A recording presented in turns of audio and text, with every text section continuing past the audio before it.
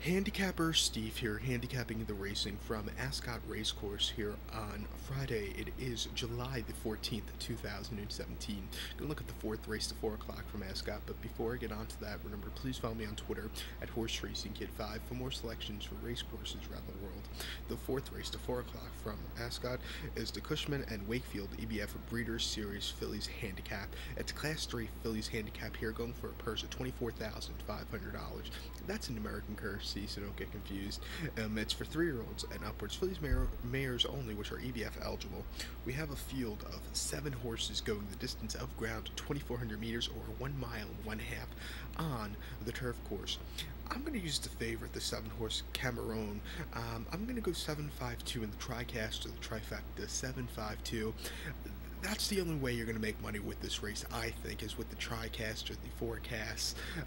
Because I think the favorite with the low weight looks very, very nice, and I just think she's going to run a big one. So 752, my top pick, number 7, Cameron.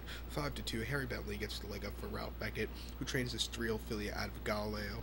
Most recently, on the 20th of June at Beverly, a mile and a half, 2,400 meters in a fillies handicap Class 4 horses. Stepping down in class that day, this horse won by nose. This horse quickened up nicely and was an all-around great victory that day in that short field of 3 horses.